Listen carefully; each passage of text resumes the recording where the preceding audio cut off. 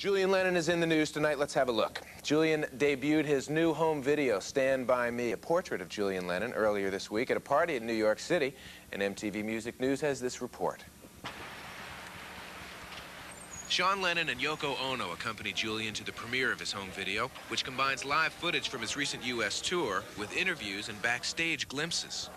The original idea I had was to have a guy follow me around with a camera, you know, just so I could have a personal record of the whole thing, because I wanted to look back at it myself, you know, and show it to the kids whenever.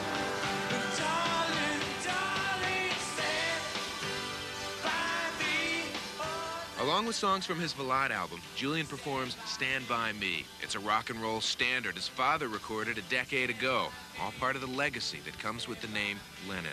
I think it takes a very special kind of courage to be John Lennon's son and then decide to make a career as a musician. And I was fascinated by his character and his personality and the resilience within him that said, okay, I want to be a musician, I'm going to do it.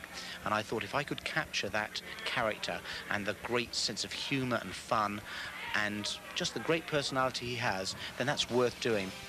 Also featured is Julian's version of Day Tripper, the only Beatles song he performs.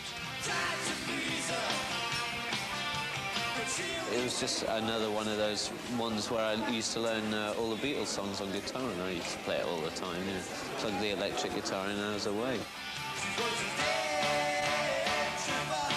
Overall, it's Julian's sense of humour that comes through. And you see it over and over, perhaps when he's reading his first ever live review or when he's kidding around with his friends in the band. There's a great sense of mischievous fun, and I think we can guess where that comes from. I'm glad the humour came across the way it did, you know.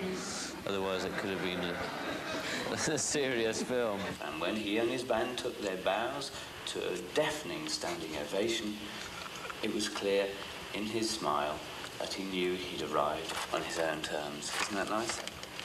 Nice. All right, now some concert information, sponsored by Campbell's Motley Crue. Here's some dates for the crew. There's something really wonderful, I think, about Campbell's Soup sponsoring concert dates for Motley Crue. I'm not sure what it is, though. 15 minutes away, Sun City's Artists United Against Apartheid is coming up. Little Steven and a cast of friends getting together for that. We'll give you a look at that and quite a bit more tonight.